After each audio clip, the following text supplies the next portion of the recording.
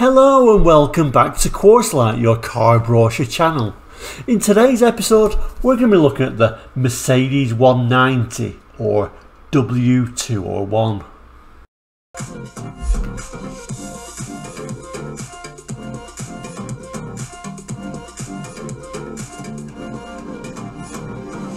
Welcome back to Quartzlight, and if you are into car brochures, please do subscribe. I'm sure there'll be something here for you. Today's episode though is for the Mercedes-Benz 190 190e, sometimes known as the W201. It was Mercedes' first venture into sort of like the compact class, still at a time when Mercedes were making really well built cars. It was first introduced at the Paris Motor Show in 1982. Right-hand drives didn't arrive though till September 1983. Today's brochure is January 1984, so it is an early one for the UK market. Designed by Bruno Sacco, and it was typically Mercedes in its design. But let's have a look at today's brochure and see what we can see. So there we go, the brochure itself, and like I say, UK January 1984 this particular one is. This particular brochure is showing what it refers to as the new 190 and 190e, Mercedes engineering in the latest, most compact form. And I do remember when these came out, and a lot of people said, me included as a very young boy, this is not a Mercedes, because it looked so small compared to the Mercedes-Benz of old, but it really was. It was just a Mercedes on a smaller scale. And like I say, this was at the time when Mercedes weren't really cost-cutting. It was a very over-engineered car, and it continued the reputation of Mercedes-Benz being a very solid vehicle. Unfortunately, when the replacement came, the Mercedes-Benz C-Class, everything changed, but maybe we might mention that a little bit later on. But anyway, let's look at the brochure itself. First of all, we have a lovely image of the 190e. In this case, it's having the headlamp washers. This brochure is showing the cars at launch. So the first two models that came out were the 190, 190e with the 1997cc inline 4 engine. And it talks a little bit in this brochure about how that 4-cylinder engine is as good, if not better, than some of its rivals' 6-cylinder engine. A very lengthy, wordy first page. We'll have a glimpse at some of this, but I don't want to go in huge details, otherwise the video will go on too long, I think. So I picked this little section out here. It says the Mercedes 190 and 190e set new standards for compact cars. They are cars which incorporate, in addition to the advantage of smaller dimensions, the benefits of a genuine Mercedes, superior on the road, unparalleled quality. And if you remember at this sort of time, there was no sort of thought about being small cars as being luxury cars. We thought of large cars as being the luxury quality cars. At this time, small cars were just cheap vehicles to get about. So Mercedes were kind of like looking at this from a different angle, thinking, you know, people still like to have smaller cars in cities, but that doesn't mean they shouldn't have that quality. It goes on to say the best value for money in a compact car, the benefits of the latest in automotive engineering added to the lasting value of classic Mercedes quality. And certainly that classic Mercedes quality was still in this Mercedes, just in a smaller package. And then it goes on to say, by their looks, the new Mercedes 190 190e epitomise the new standards. It says here, the Mercedes-Benz 190 sets a new standard of excellence for medium-sized saloons, said the Financial Times on the 11th of December 1982. So I suppose we should mention what 190e really means. E was really the fuel injected cars, so E was referring to in German as Einspritz or Einspritzung. Terrible pronunciation, so I do apologise to the German-speaking viewers. I will pop the actual word at the top there so you can look at, but basically meaning that the E versions were the fuel-injected versions. On the next page, a couple of quite interesting things here. I was always surprised how aerodynamic the 190 was. It really looks a very boxy car, doesn't it? But surprisingly good coefficient. If I just look at the bottom of the page there.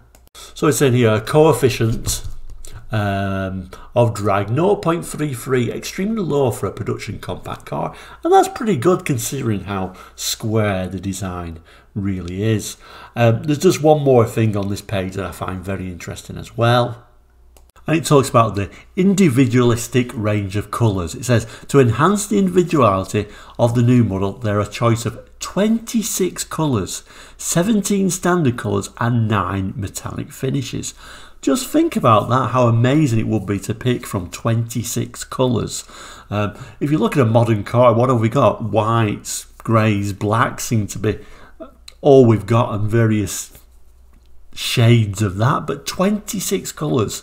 I wish we would go back to a time where 26 colours were still offered. It goes on to say the wide range of upholstery materials and interior colours create further opportunities to give each car a special personal touch. So I really like that, I must admit. And then on the opposite page is a nice sort of side view of the Mercedes. Really the space was really lost on this compact. It was a lot smaller for rear passengers, although the boot size was actually quite reasonable. So it's saying here on the next page about the engine, so lively performance for the enthusiast, surprisingly low fuel economy, or consumption should I say. So like I say, at this time we've just got one engine, a 1997cc inline 4, and it gives us a look at some of the fuel economy, so we will look at that as well. So we've got a choice of a 4-speed auto or a 5-speed manual. And for the 4-speed auto, we're looking at like 40 miles per gallon at a constant 56, or 48.7 if you choose the 5-speed manual gearbox. Although I always think with a Mercedes, I think you're better with an automatic. I don't think the 5-speed manuals were quite as good. Then it starts talking about the 190E with the it says the first electronic mechanical fuel injection system, and it gives you an idea of the performance as well. Standstill to 69.8 seconds, top speed of 121. And then on the far side, it gives a little bit of an image of that newly developed fuel injection system for the 190E. And then over leaf we get this nice image of this red 190 with again these headlamp washers, an A plate, so a UK car. The A designates the year. If you don't know and you're not from the UK, that would mean it's a car that was sold or on the road from August 1983 to July 1984, the start of the new registrations. And then it finally gives us some fuel economy figures for the 190E. So the 4-speed automatic at a constant 56 is doing 41 miles per gallon compared to 48.9 for the 5-speed manual. And as we get to the next page, it looks like an ordinary page, but it is quite a detailed brochure, this, showing the suspension layout. And then you fold it out still, and it gives further detail. So quite a concise little brochure this, and we'll find there's lots of these little openings and extra bits within this brochure. As we move it over, we get another image of the 190 showing actually one wiper blade. It doesn't really show it in this brochure, but I do believe the early ones had one wiper blade with another very small wiper blade on there. They lost that second little blade later on in production and just had one wiper with a very clever sort of up and down mechanism, which meant it really, for one wiper, it swept that front windscreen really well. We then look at the interior, typically German, typically Mercedes. I guess not that much equipment on it really by today's standard, but it was very straightforward, very plain. The electric window mechanisms at the bottom here. This is quite a high spec model, I do believe. Looks like it's quite well equipped, this particular one. But you know, it worked, it had a good feel to it. I always think with these, whereas like Citroën was trying to make everything fingertip control at this time, Mercedes tend to kind of like scatter the buttons around a little bit, I must admit. Strange places for the windows, like I say. This particular model, the 190, it had a sort of standard handbrake. A lot of the other Mercedes actually had a foot operated not handbrake, I guess, parking brake switch sort of thing in there. They had to put the handbrake here, basically because it was a smaller car. There really wasn't enough room in there for any more switches there, so they had to go by a more conventional standard handbrake system. And then at the opposite side, we get this strange mirror, probably not a good one to look at, but the passenger mirror was smaller than the driver's mirror. And again, another look at some of those controls. And let's also talk about safety. Even though it's a compact car, it says all the safety of Mercedes with a compact 14'6". So it's trying to show you that even though it's a smaller car, it is still a very safe car to get around. And then another look at that red 190. And then overleaf, we do get some images during a crash test to show how safe the car is. And then further on, we do get sort of a little bit of a graphic about this wiper. It's a shame it doesn't actually show the wiper itself, but it's trying to tell us that it's sweeping 75% of the screen. So it's really good considering it's just that one arm. At the bottom here, it's kind of like showing how well it would resist corrosion. We've got a electro galvanized steel sheet, which is shown by this blue. The pink color is showing cavity protection, and finally the black is showing these plastic wheel arch liners to showing it will stand up to the conditions. As we flip the page over, it's then showing this like strengthening bar to help during a crash.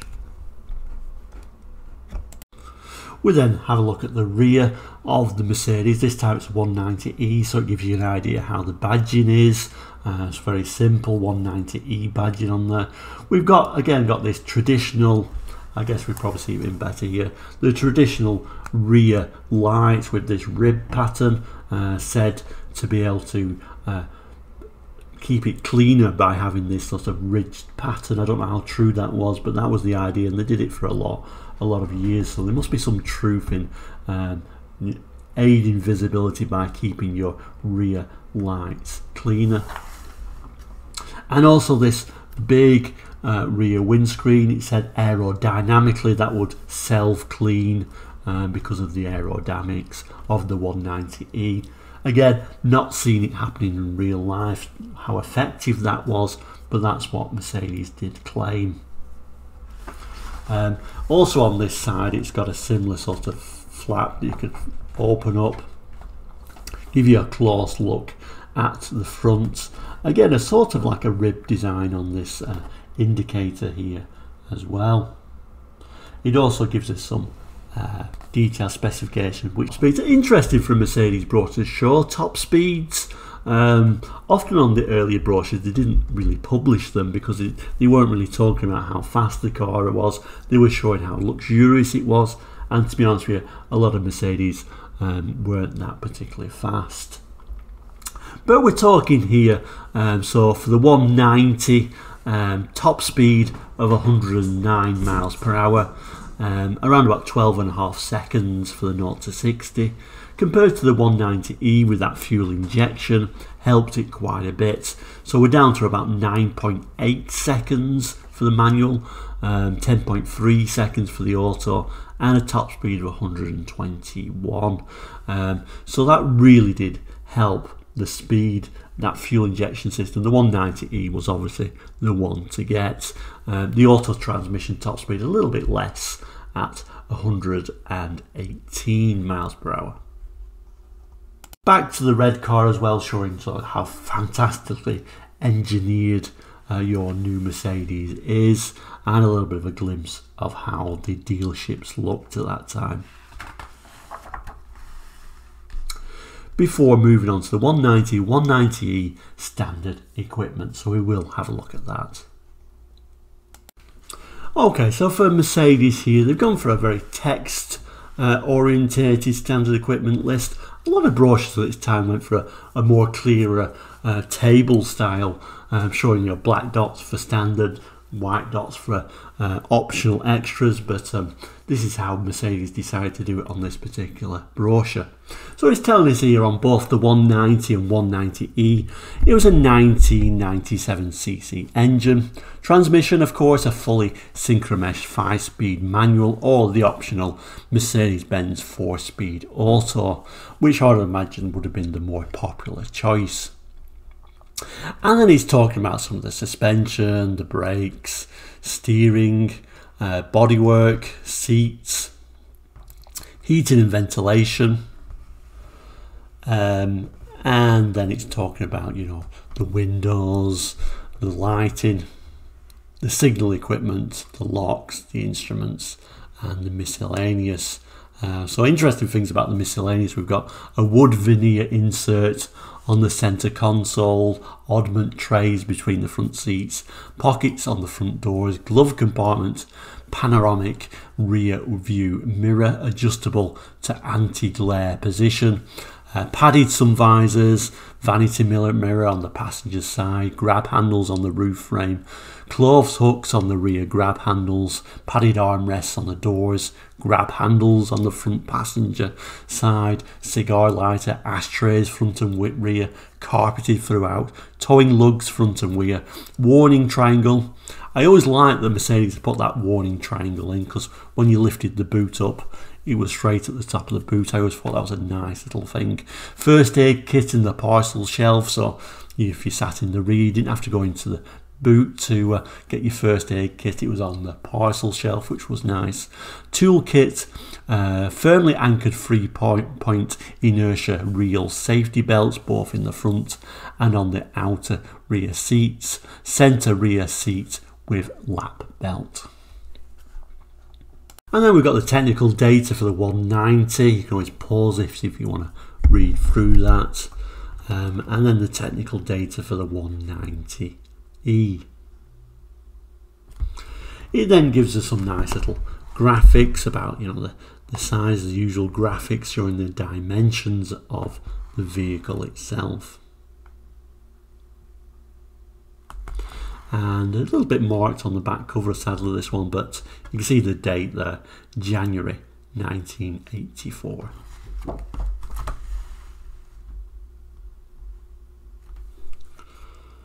So that is the Mercedes-Benz 190 190e brochure. So there we go, the Mercedes-Benz 190 190e.